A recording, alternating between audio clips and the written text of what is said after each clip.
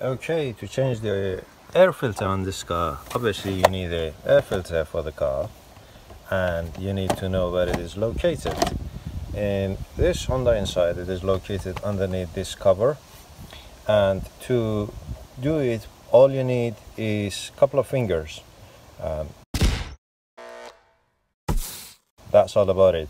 You can go fancy and use a Phillips screwdriver and undo this sensor for the air over here, or even if you don't want to go ahead and do the hard way, you can just use your 2 fingers and press on this one, take this one out, and that's it. That's all you need to do. Make sure you put it back in there because it's very important. I will tell you later on what this is. So you just pull and again pull and again pull.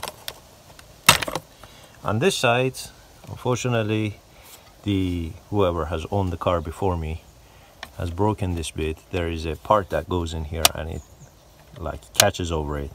Well, right now it doesn't have it. It doesn't affect the overall performance of the car, but it's better obviously to have it. There was a reason behind it that Honda decided to design something like this. So I don't have it, but it's not the end of the world. All you gotta do, make sure that everything is separated.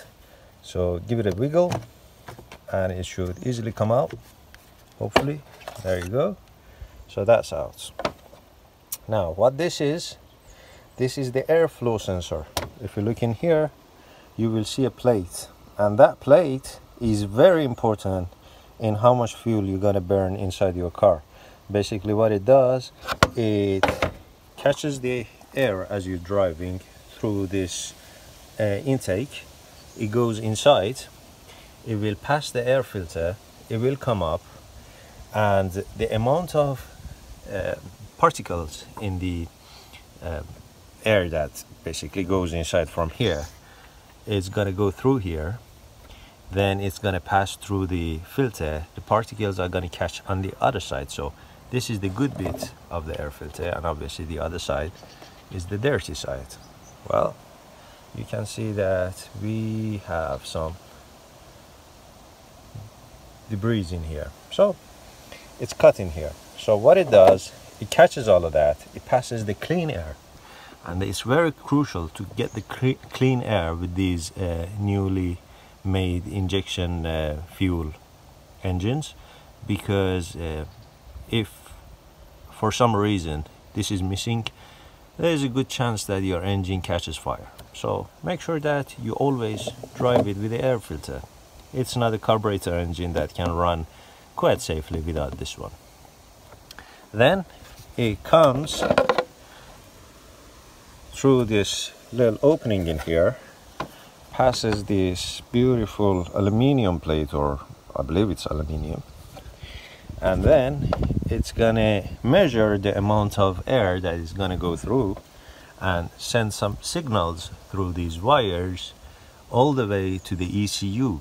The brain of the car is gonna decide, based on the amount of oxygen or the air that it receives, how much fuel is going to be pumped into that engine, and the mixture of both is going to eventually get your car running. Now, if this is dirty, the amount of air is going to come in is not going to be that much. So eventually the computer is going to decide not to stall, give more fuel, and you end up having a car richer, and you end up burning a lot of more fuel than what is actually needed. So by changing one of these, you help your economy to stabilize as well as your car. And once you change it and you feel like you can go one step further, you can come here, not with a cloth, again, not with a cloth, with a compressed air sprayer. You can blow this one and make sure that it is completely dust free, and that helps your car to get a more accurate reading, and eventually you're gonna go down on the amount of fuel that you're gonna burn on the car. So it's very important to change this filter every so often. This is still good to go. I mean, I live in Finland. It's a clean country, and the amount of measurements and the things that the government is really strict on with the cars are quite high. So I mean, it could still be driven for another year, but I decided to go ahead and change it to a new one. Now another thing that you need to check, put them next to each other, comparison, make sure everything matches each other on both sides. Very important to check it on both sides, that side and on this side. As you can see, everything matches, looks perfectly identical.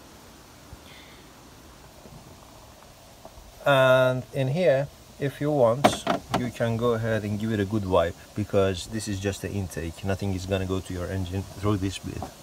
But if you want, you can just give it a good wipe. So less stuff is gonna get gunked up into your filter, your clean new filter. There is a groove in here and there is a groove in here. So that is gonna be dropped in there. It's got a little bit of a room to play. And once you put this one in, it's gotta be fit quite snugly, and it's gotta be fit quite nicely. Make sure you don't put too much force. If you're putting too much force on it and it is just not feeling right, then you're doing something wrong. Although it's a very simple job, it is very simple to muck it up as well. So spend all the time in the world that you have to do it right. Do it once, do it right, and then you're good to go.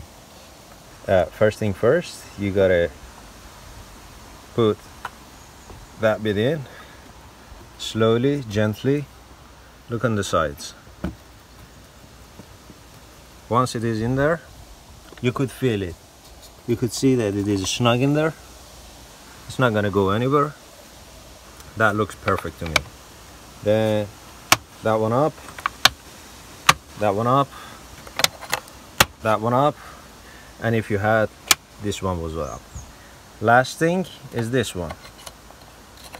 Just make sure that that goes in as well. Perfect. And well done, you've just changed the air filter on your car.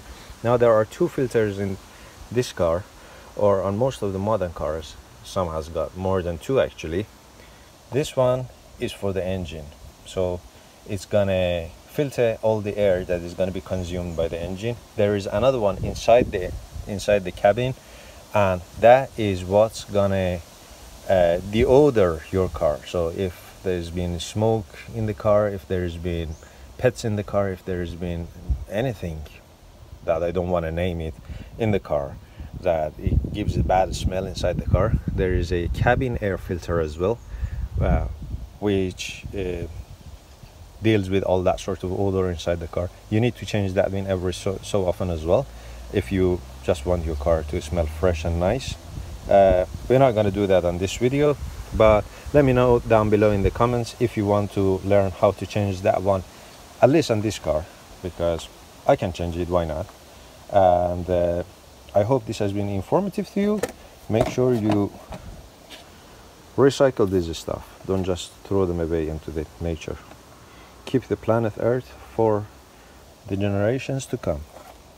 And yeah, give it a thumbs up, like, subscribe to the channel, and thank you very much for watching.